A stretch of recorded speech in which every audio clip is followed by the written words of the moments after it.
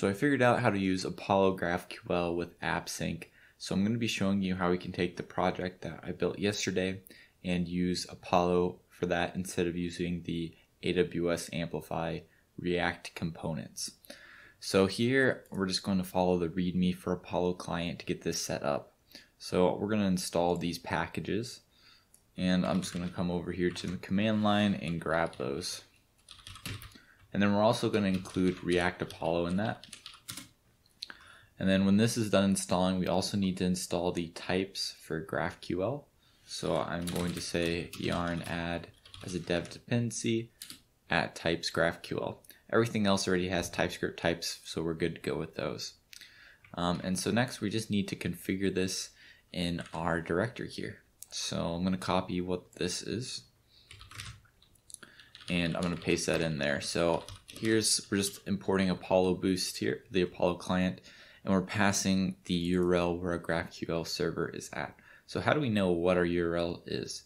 Well, if we come to this AWS exports file over here, there's going to be one that says GraphQL endpoint, and we can just copy this endpoint right here. And that's what we're going to use that's what we're sending our request to. And then the second part we have to do is, this is actually a server only we can access, or not everyone, it's not a public one.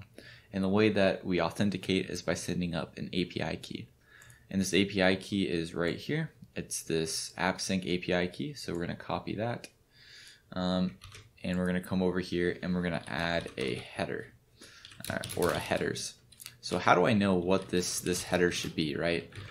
Is it API key, or is it something else, right? So if you come over here and let's add this real quick. So I just added this library. We also need to update our tsconfig before we continue on. So in our tsconfig, we just need to add async iterable there. And then this should compile. I think I have to restart the server though. Let me do that. But what we're going to do is just refresh the page and look at the network requests. And in the network requests, we can see what the header that we have to pass to the GraphQL server. And again, I just need to comment this out because we're not using it yet.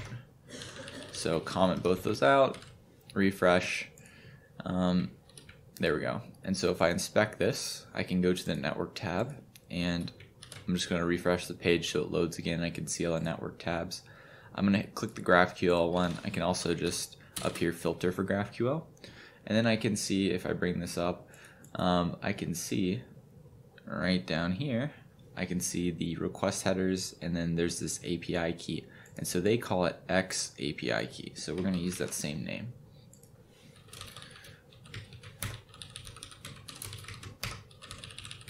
Alright, so we can get rid of, we're going to remove this later on, but so we have our client here. We also need to import the Apollo provider from React Apollo. Come back over here, Apollo provider. And then we're just going to wrap our app in that. And then we just need to pass in our client to this provider.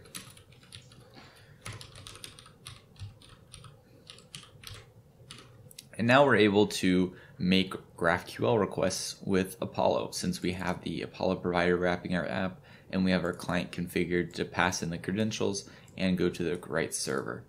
So let's start by redoing our blogs over here. So I'm going to be using the query component, and that gets imported from React Apollo up here. And we're just going to do our usual rendered prop there, and then I'm going to just wrap this entire thing right here. Alright, so we just wrapped the entire thing in the query, and I'm now going to pass my query in. So this list blogs, we're still going to use all the components that Amplify set up for us, or AppSync set up for us. We're just not going to be using this GraphQL operation and this connect component. So we're going to be using list blogs here. Now you'll notice list blogs though, if we click on that, it's just a string. So we can't just pass a string into this, we need to say GQL. And this is the first time I've ever just called GQL as a regular function. So that's coming from GraphQL tag.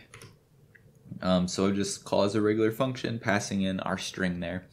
And then here I'm going to add the types, which is the whole reason why I'm switching over. So here I can say list blog query. So this is something that is coming from the API. That's something Amplify already creates for us.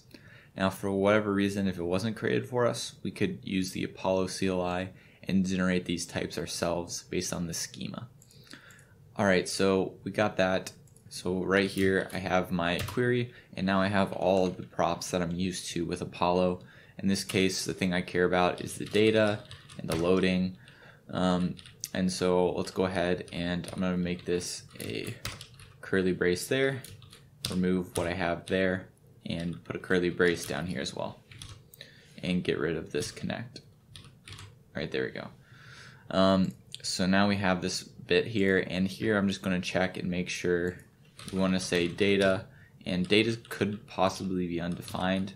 So I'm going to say if we're loading or we don't get data, then we can do stuff.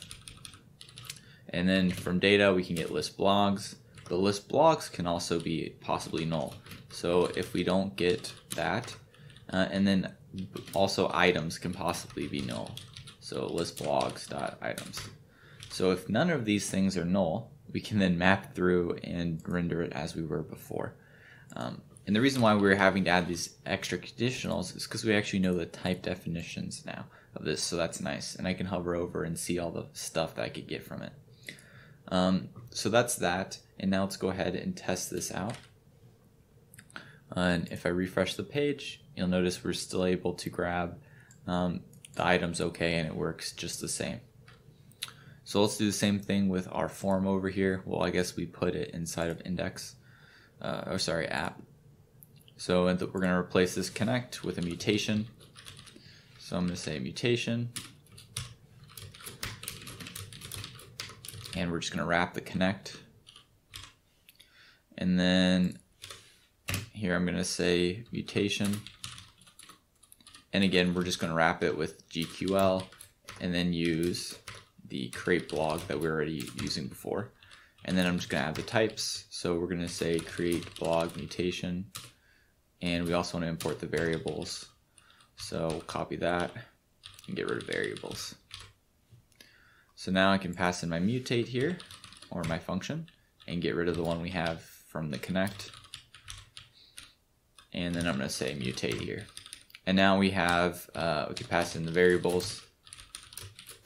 And I'm not sure if this was the same functionality as Amplify or AppSync might have this as well, but we can now refetch our queries, and that's going to be an array, and we're going to pass our query, and we're going to say GQL list blogs.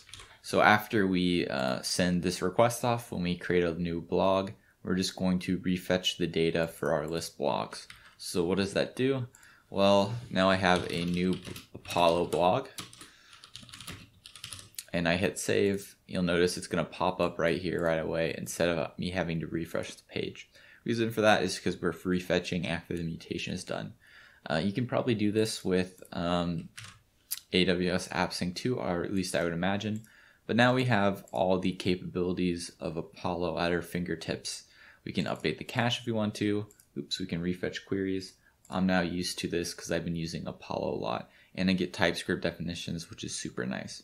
Now I'm not sure if this will mess up anything else with AppSync later. We'll have to see as I do more stuff with this, but for now I'm liking this direction rather than using the connect component.